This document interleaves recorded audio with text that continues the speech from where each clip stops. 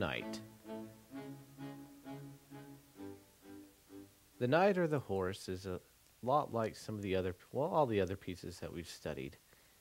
It likes to be in the center of the board to be the most effective. The knight is one of the sneakiest pieces there is. You gotta watch it. So to discuss a little bit about what the knight can do and where it's most effective, let's just go through a scenario from a famous game played in 1921 by the famous player Casablanca when he sought out the world champion, Emanuel Lasker. Okay, so here is the setup of the game between Casablanca and Lasker.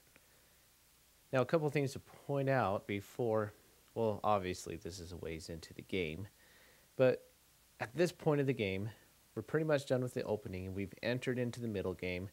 Obviously, there's been some exchange of pieces. They're both missing a bishop and a pawn.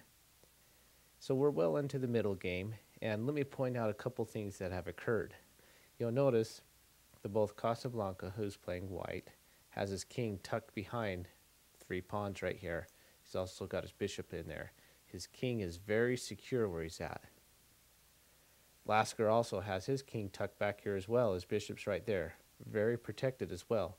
Notice the position of the 2 castles grouped together here and grouped together there. Both of them have a very good setup here. All of their powerful pieces are into play, even though the bishop's tucked away right here. Look at this open diagonal right here. All of that's open to them. It's a good position to be in. All the knights are also into play. The queen's into play. This is a good setup. To me, it looks like a really good, fun game. And you'll also notice that Casablanca, all of his pieces are a couple more ranks advanced here. In fact, he's got 1 pawn that's already into enemy territory here. So the next thing that Casablanca is going to try and do, well, both of them are going to try and do, is use their horses to kind of set up outposts and protection points. And Casablanca is going to use his horses to move into enemy territory and set up a kind of well, I guess it would be an outpost where he's going to start clearing the way for other pieces to move in. Well, the next move that occurs is that. Simply moving the pawn.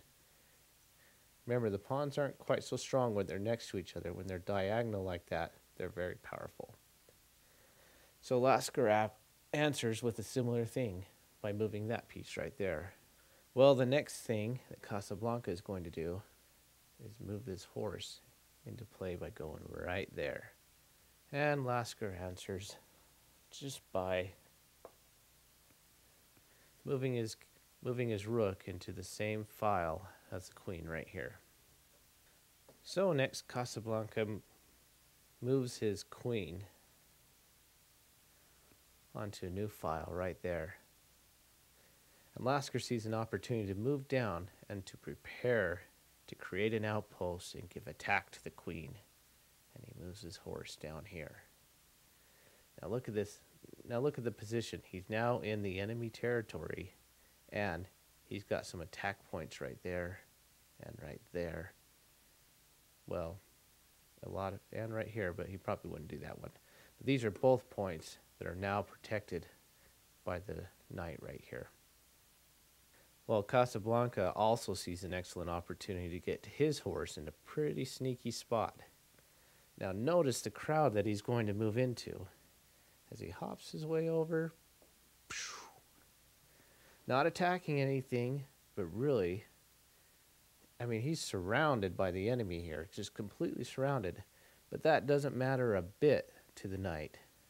He's not in any immediate danger. There's nothing that can attack him, and he's perfectly comfortable right here. And there's not anything, I mean, with where he's at, he can attack a lot of different pieces. There.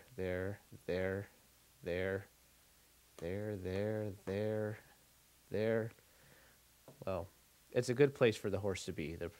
It seems kind of scary. He's down there in enemy territory, and you might be kind of nervous sticking your knight down there, but trust me, He's perfectly comfortable down there. It's where he likes to be. Yeah, and if he has to get out of there, if the queen were to move right there to attack him, he could get out of there, no problem. It's not a big deal. But that's where he's comfortable. Well, in answer to that, Lasker decides to give attack to the queen, and he moves right there. And now, there he is, ready to give attack to the queen. Now we're going to stop the game right there. You know, we don't need to finish out the whole game to see who wins and all that. But this sequence of moves right here was a good demonstration of how to move the horses in the game, how to actively employ their powers and get them where they need to be. I mean, I like how he's just right down here, completely surrounded by all the other pieces, but not a care in the world. He can get out of there. He has this open to him, that open to him, that open. Well, he wouldn't move there because he'd get attacked, but there's a lot of places he can go to. He's perfectly comfortable, and he can get out whenever he needs to. I mean, can you see how both players use their horses to really improve their position on the board? Casablanca eventually wins the game on his 48th move, but you can tell by the position that he's setting up that there's a little bit of an advantage there, even though in terms of pieces taken, they're both pretty equal at this point, and in terms of just basic position on the board. But I can, just by looking at it, I can see that he has a slight advantage here, just by how many pieces and how much further forward they are. Anyways, at this point, do what you always do. Go set up your chessboard. Play a game. Play against the computer. Play against a person, preferably. And see what you can do with the horse this time. Don't let them just sit around. See what you can get them involved in the game. Put them in there. You know, be the coach. Pull them off the bench and let them do something. You'll be happy with what the knight can do. It's pretty exciting. I like the knight. He gets in there and he does some good things for you. Give him a chance. Take him off the bench and let him play. You'll be happy that you did.